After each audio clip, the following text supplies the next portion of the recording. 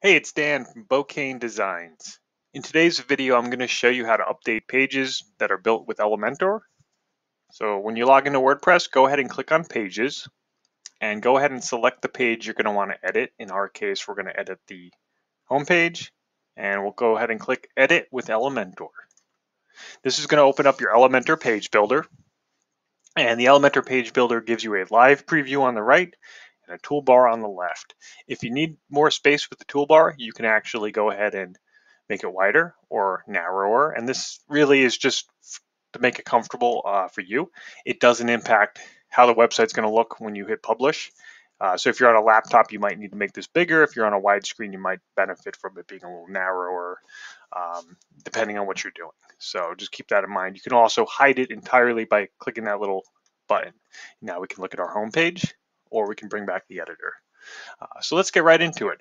We're going to head and let's say we need to change this background image. Anytime there's a background image, or a background color, so white, or this image, or white, or this image, or this grayish white. These are section elements, section styling. So we can right click. Let's do the first image. So this blue tab at the top marks that this is a section.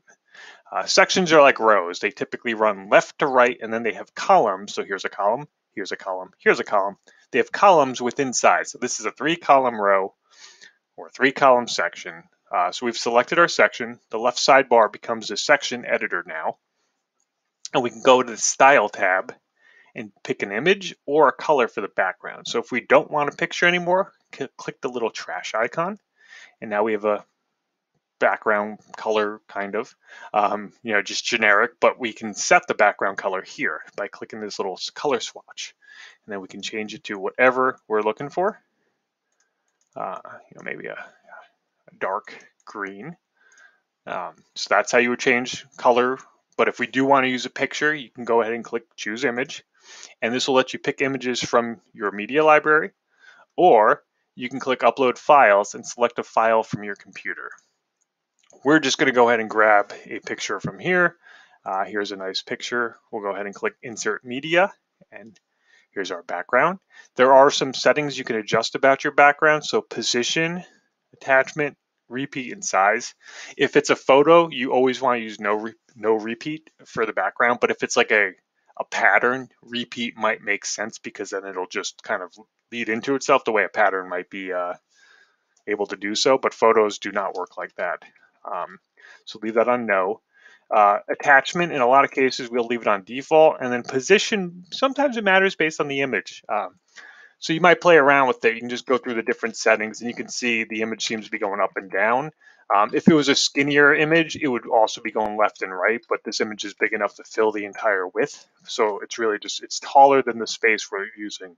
That's why when I tell it to center on the top, it looks like this, but when I go center on the center or center on the bottom, you can see we're looking at the bottom of the image. Whereas when you do top, this is the top of the image. If you're not really sure what to do, a lot of times we just recommend center center. If it's just an aesthetics background image, that'll do good enough. So the next thing is we want to change our text. We can go ahead and click on Explore the Colorful World. We can say, check out Zion National Park. That's where the image is from. A wonderful gift, a wonderful place. And then we go to the button and say, visit now. See, that's how you change a button. You can click on the button. The left sidebar becomes a button editor. You can change the text on the button, and then you can also link it somewhere. So you can copy paste your own web address here if you know what you want. But maybe we want to link it to another page on our site. Let's just say this is actually a contact us button, and we want to link it to the contact page. So we type in contact, and Elementor searches your database and looks for anything that might match your type in your query. So I typed in contact, very easy for it to figure out I want the contact page. And when I click on that, it auto completes the web address for me. If this was a third-party website and you wanted it to open a new tab, so maybe there's a social media link or something, you would click this little gear next to it and click open in new tab. But in our case, we don't want that. You can also change the button alignment with these, the general size of it here. In this case, this theme has pre-made styles that are holding it in place, but this would just make the button fatter, bigger, and such. You can also go to the Style tab and adjust very specific things here. Maybe we don't want that color as the background. Maybe we want it to be greener, a dark green. But on hover, maybe we want it to be a light green. So now it's dark green, hover, light green. So that's how you would use something like that. It's changing regular photos. So here's a section, here's the headline. We've already covered how to change that. Basically, click on that, and then you can edit the header here. You can adjust what kind of H tag it is. If you're not sure what to do with this, don't touch it at all, because whoever built your website, maybe they set it up correctly. And if not, it probably doesn't matter for your situation if you're not working with an SEO or some kind of marketer that understands how to use them.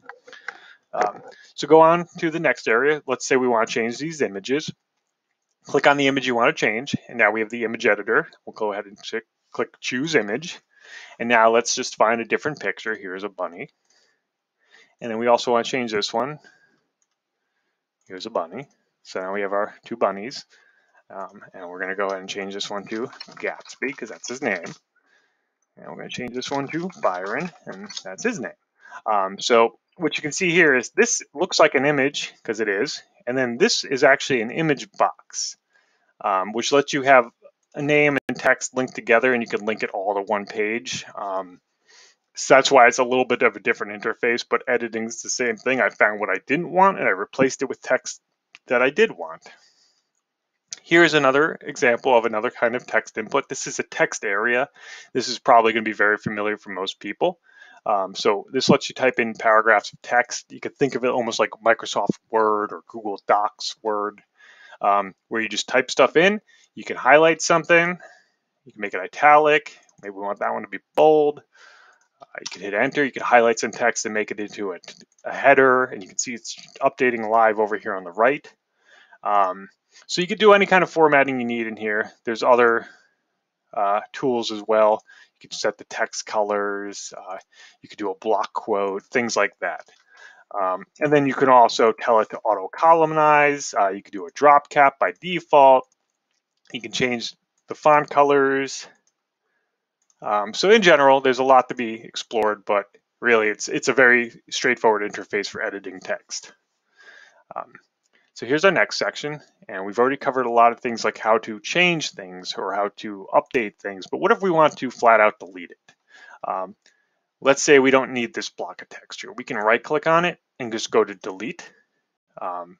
In fact, maybe we don't even want this entire column. We can just go to the column, right click the column and go to delete, and the images will automatically, the columns that the images were in completed the space, like they just filled in any remaining space. So now we have bigger images, nicer images, but maybe we want the tall images up front or up top and the wide images below. So you can literally just drag and drop widgets in Elementor, and that's what makes this really nice. Or maybe we want this column over there and we want that guy over there. Instead of doing and moving all the widgets manually, we can actually drag and drop the column and it'll move everything in that column over. So that's how you use the basics for editing text, photos, rearranging, deleting. We can even change the order of our sections. So maybe we want this quote at the bottom. We can click on this tab, the section tab, and then just drag this whole thing. Let's put it here. So now it shows up between this image and this section. When you're done editing in Elementor, it's very important to click the green button down here that says update, because that's how your changes actually get saved. So a few more things with Elementor while we're here. If this is how it looks like on a desktop, we can actually look at it on a tablet or phone by clicking the responsive computer icon down here and click tablet or mobile. And you can see it gives you a general idea of what your page will look like. And the cool part about this is you can set specifics on mobile. So you can see right now on mobile, this section has 120 padding up top and 60 padding below. But if we go to tablet, you can see it's got 120 up top and 100 below. And if we go to desktop, it's 270, 240. So you can be very specific and have things look big on desktop, but also small and not cluttered on mobile. And that's kind of what makes this a very special tool. You don't need to be a developer or know how to code to do things like that. Let's go to the next thing on the toolbar down here, which is the history tool. So the history tool has two types of history. There's actions and there's revisions. Actions keep a log of everything you've done since you started editing in this moment. So we can see everything we've done since I started recording the video, basically. And you can roll back to any of these changes real easy by clicking this and then clicking this little icon right there. There's also the revisions page, which doesn't have much in it because this is a demo site, but let's say you have a brand new website, you get it from your developer, you make some changes to it, 6 months down the road, you realize you deleted something you should not have deleted. Hopefully it's going to be stored in here still, but you can come to your page, go to revisions, and then find the old revision, click on it, and then it'll give you the option to restore it. In this case, it's not working out well because it's a demo site. There wasn't anything earlier. It was a blank page before I started recording, so I really couldn't restore. But in your situation, you'd be able to restore to how the site was when it got launched, probably.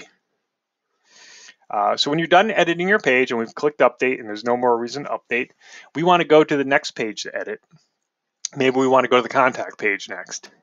We can click the hamburger in the top left corner and go to the Finder, type in contact, and then it'll give you a list of pages that it thinks might be correct. It's basically scanning the page name, but also the page for the word contact and giving you relevant results. So the home page has the word contact on it. That's why it's showing up in here. Same with this page. This is a pop-up form that's literally called contact, so it's showing up. But we know we want the contact right here. So if you click on that, it'll go ahead and load the contact page directly in the editor, ready for you to start editing the same way. Click here, click here, click here, and you can just update whatever. Makes it very easy to jump around the site and make a lot of updates all at once. If you're ready to go back to the admin area of WordPress, we're done editing in Elementor, we're done. It's time to leave. So we click the hamburger icon and we can either click on View Page, which will bring us to the front end of the website, the public facing end, or click Edit or Exit to Dashboard. And Exit to Dashboard is going to bring you back to the general WordPress area. If you see a screen like this, you can click the W here, and that brings us back to the page list real fast. And then you could continue doing whatever it is you're doing. Okay, that covers how to edit your website using WordPress, using Elementor in WordPress.